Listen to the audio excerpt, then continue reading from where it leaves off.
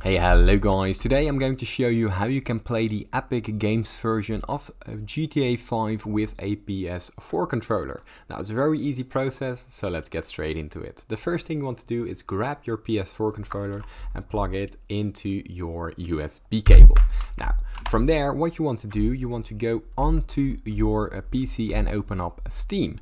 Because what we want to do, we want to use the Steam settings to take over our controller. Now, here, go down to your library and we want to add GTA 5, which is already pre-installed on our computer, to the library for Steam. Now simply add a game in the bottom left corner, add a non-Steam game, and what you want to do, you want to look for the Rockstar launcher, the GTA 5 launcher.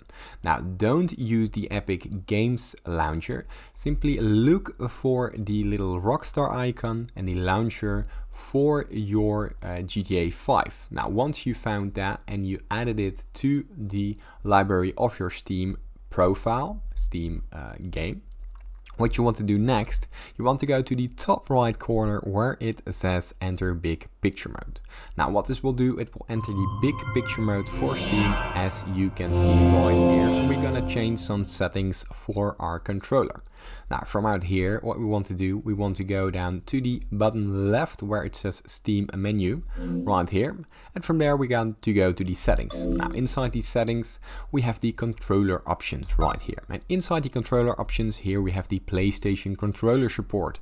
As you can see, it is not enabled. What we want to do, we want to first try this enabled in games without support and then try it enabled. So simply try the both and check which works. And from there, what you can do, you can close down this, simply press back.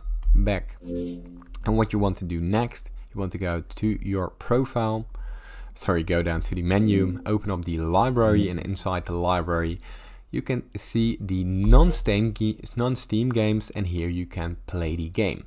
Now from there you can play the game with a controller. Now let's say this still doesn't work for you. What you can do is you can simply go and exit the picture big mode and open up your Google Chrome browser. Now from there we want to go down to the website ds4windows.com, as you can see right here. And here download the little tool, because this tool will override your controller and it can easily be used for any game you like. And from here you see a little a very easy tutorial, as you can see right here, and from there you can use it. Now if this tutorial was helpful, please consider subscribing to my YouTube channel. This helps me a lot, and thank you for watching.